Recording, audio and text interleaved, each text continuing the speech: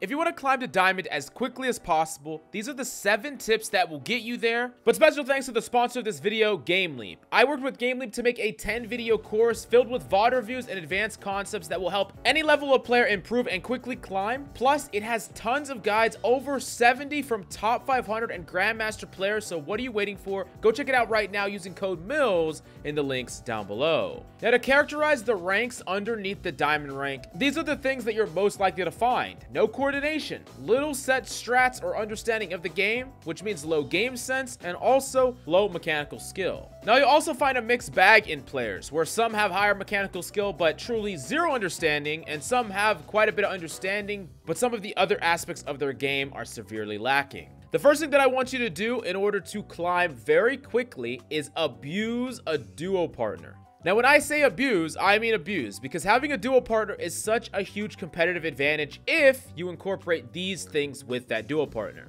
The first thing is find a partner that can synergize with your character. Now, there's 2 ways to do this. The first type is to have a duo partner that plays a character that is good versus your key weaknesses. Let's say that you're a DPS player and you're really good at Genji, hypothetically, but you can't play hit scan to save your life, and when the enemy team whips out a Pharah, you can't do anything. So you duo with someone that can actually play a character that counters what you're incapable of dealing with, so that you don't have to rely on a random other DPS player in your games to do it for you, and you're never going to actually lose to that Pharah Mercy, or at least not anywhere near as much. Now, while I think that this is a good concept in theory, I think it's better, especially when we talk about the chaotic nature of lower ranks, is to be proactive and come up with a duo synergy that is proactive together. Instead of trying to overcome each other's weaknesses, find a duo that wants to synergize with you and make plays together with you and has the means to do so.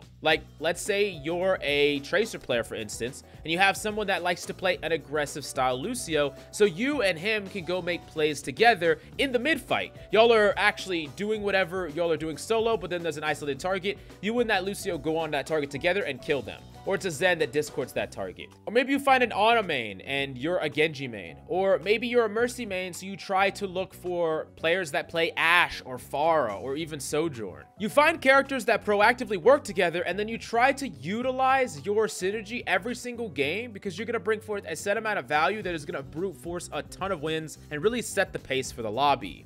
On top of that, I want you to combo ults as much as possible, assuming that your characters synergize together in the ultimate department. And when I say as much as possible, I'm not talking about doing it once or twice or 3 times. I'm saying do it as much as you possibly can in a game.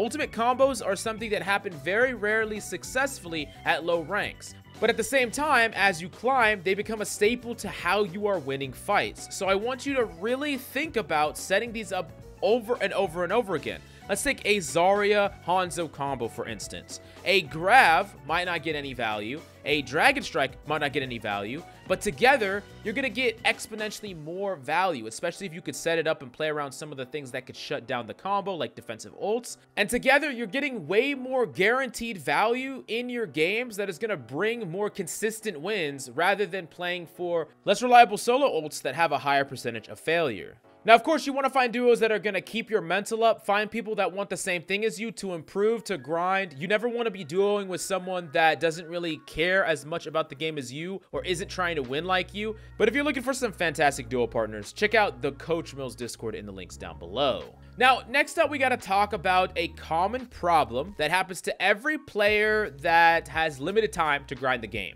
Now, while you're first starting, it's okay to play everything, play every role, play as many characters as possible, because you want to learn as much as you can generally about all the characters in the game, all the maps, and everything that all these characters can do. However, if you are someone that can only play 10 hours a week, 20 hours a week, you're not playing a ridiculous amount of time, it's in your best interest to really focus and hone in on as small of a hero group as possible. I've met players who have been stuck in the same rank for a very long time. Let's say for this one person I'm thinking of, they were in gold for a very, very, very long time, many seasons straight. And I asked them how much they played a week, and they played about 10 to 15 hours a week, but they played a couple hours on Genji, a couple hours on Cassidy, then they also played a couple hours on Wrecking Ball, a couple hours on Roadhog, and just like one of a few hours on like 5 different supports. And it's like, you are kind of improving your game sense across the board slightly, and you're kind of improving your mechanical skills slightly, but not quite the same with every character. And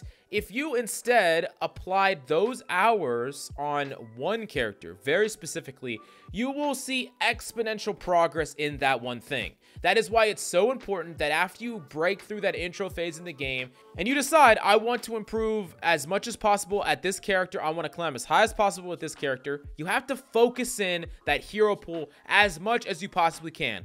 One role and a couple of characters that overlap some way fundamentally in their playstyle or mechanical skill. This is going to allow you to really hone in that focus and really improve quickly, because the reality of the situation is, yeah, you could improve at everything if you're grinding 60, 80 hours a week, just going ham, and you can spend ample time developing your skill across the board, but that's not realistic for the majority of people. And a lot of players are setting themselves up for failure and to feel like they're hard stuck because they're improving at a really slow rate. And if you improve at too slow of a rate, the average skill increase from just the average player base is also going up. That's another important thing you need to keep in mind, that if you're improving too slowly, you're not actually matching the constant state of improvement that every rank is going through slowly. Because if we look at, players back in, season 1 or season 2 or season 3 of Overwatch 1, the same plat players back then are actually so much worse than the plat players today.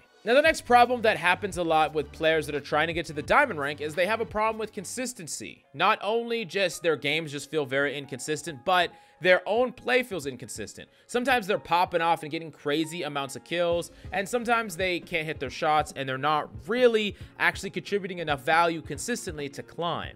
Now, there's several ways to deal with your consistency problems, but the first thing I want you to do is try to set up the exact same consistent setup for you before you even get into the game.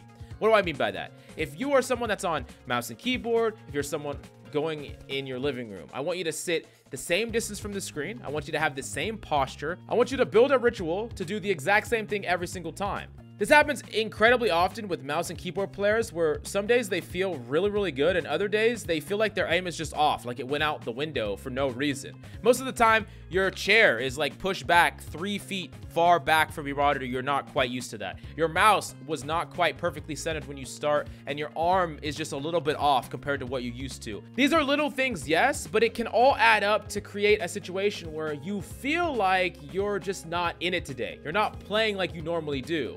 Take note also of how your outside influences are affecting your in-game play, because that happens incredibly easily if you're worried about something else, if you're thirsty, not hydrated, whatever the case may be. These things can affect your consistency even if you don't notice it, and it doesn't make sense for you to have all this stuff that is affecting your consistency. You're losing all these games. Why are you even grinding so hard if you're going to set yourself up for failure before you even get into the game? Now, this next one might be a little bit controversial, but I promise you, this is one of the most tried and true ways to get up to the diamond rank, and that's mechanical skill being a cheat code.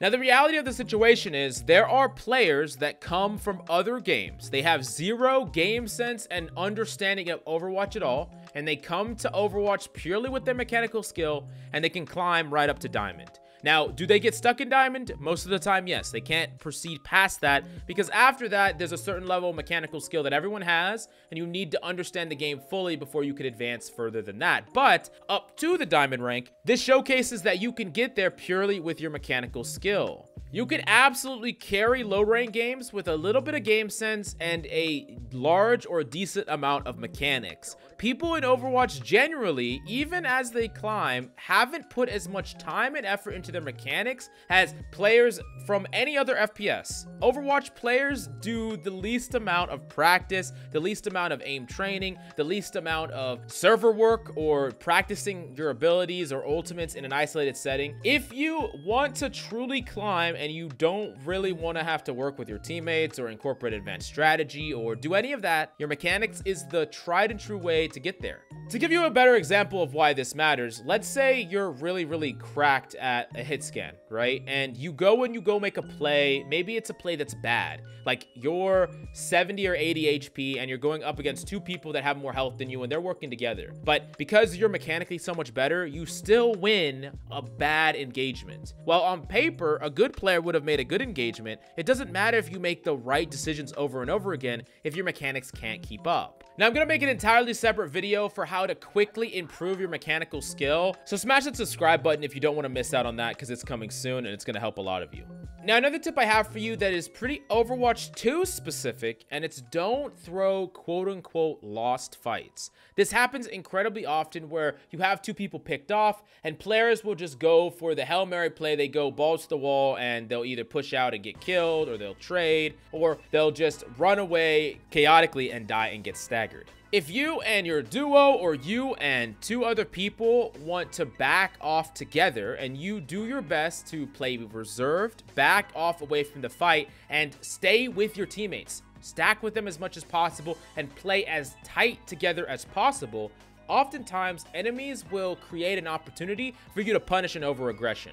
This happens incredibly often where, let's say you get two pickoffs, y'all are backing up. The enemy want to snowball you, they want to push you down, and so someone will get too aggressive on the enemy team. And this happens more often the lower in rank you go, where someone's pushing up, whether it's a DPS or a tank, they'll push up completely by themselves, and because you are intentionally trying to stack with who's ever still alive, y'all can set up a situation where you punish that over aggression, and it's a lot easier for you to regroup with your team afterwards and win a fight that y'all have an advantage in, or even channel that aggression into another kill, and a snowball back to turn these lost team fights. Basically, you're setting up a situation where you give the enemy an opportunity to make a mistake, and you're playing reserved enough to where you're not going to get punished if enemies push up, while still being ready to punish these enemies if they do push up.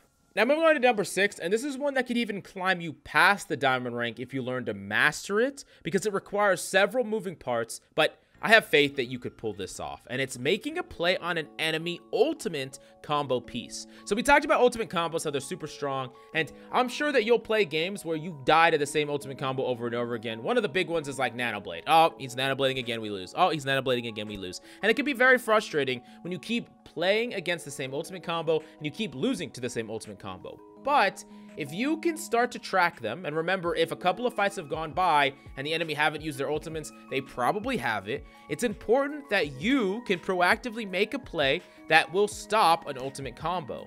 A great example of this is, let's say there's a setup phase before the fight is starting. Your team is approaching the enemy team. You're a character that could be a little bit more proactive, a tank, a DPS, whatever the case may be, and you know that the enemy is prepping that nano blade.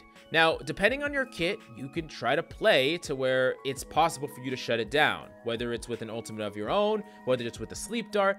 But if you're an aggressive player, you can put a ton of pressure on the enemy Genji, so he utilizes his reflect before he sets up, and he has to wait for that to come back online. Going in without his reflect means he's a lot more vulnerable. You could put pressure on the Ana, maybe forcing her to panic, killing her outright, disrupting that part of the combo so that maybe she doesn't get the nano off at the right time or on the right person. There's a lot of ways where if you can proactively track some of these, or just keep in mind what is available, you can coat an enemy into making a mistake. Just like with the don't throw fights example. Let's say your team has an ultimate combo, put extra pressure on that enemy Lucio as much as possible. Either he is going to get pressured and feel like he has to ult, or he's going to not ult and die, and then y'all get to do the ultimate combo. So there's a lot of situations where if you're thinking about what your team has as a win condition for a fight and what the enemy has as a win condition or a preventative measure to stop your win condition, you can make set plays to disrupt that, and that could be a legitimate way that you carry fights not only up to diamond but in masters and in grandmasters as well. Now, last but certainly not least, and this is one of the ones that will help you deny a stagger the best. This is a huge mistake that players make in the low ranks, and it's to push your body to the cart and stop the cart. This is if you are like the last alive, and you know that it's not likely for you to get out. If you're running away, trying to regroup with your team, and you end up getting killed when you're far, far away, now you're gonna die as your team is regrouping, and then they're gonna go in without you most likely, and then they're gonna die because they're down a person, and then you're gonna respawn, and it's like a vicious cycle, right? And the goal here is to get as many fights as possible, especially with, you know, a payload that is pushing, or let's say it's push, where push is trying to get the new respawn point. If you are last alive, your goal is to stop that from moving until you are completely wiped, so that you get to respawn with your team and the enemy got no percentage while you were still alive. And one of the biggest ways to do this, or the best way to do this, is to force an enemy to kill you. And you might be asking, okay, how do I force them to kill me? You go and intentionally contest. You push yourself straight to the card. Force it to stop. So if the enemy wanted to push forward, they have to kill you, right? And then when they kill you, you get to reset with your team as quickly as possible while still preventing them from getting any free card movement. But this is not how it plays out most of the time. Most of the time, players are backing up. The entire time you're running away, even though you're going to get chased down and killed. The enemy is actively pushing that cart. You die late. The enemy got a ton of percentage for free, and then your team is going to stagger because you died late. It's just a vicious cycle, and it's a very, very big mistake that players are making. And just doing this one alone will win you games. But if you combine them with all of these, you're going to be absolutely cracked, and I think you can get to Diamond as quickly as possible. But if you need some more help, the Game Leap website has tips, tricks, guides, and everything you need in order to improve your gameplay as quickly as possible. Over 70 guides from Grandmaster and top 500 players. So if you want to better yourself, use code MILLS in the description down below, and I'll see you next time.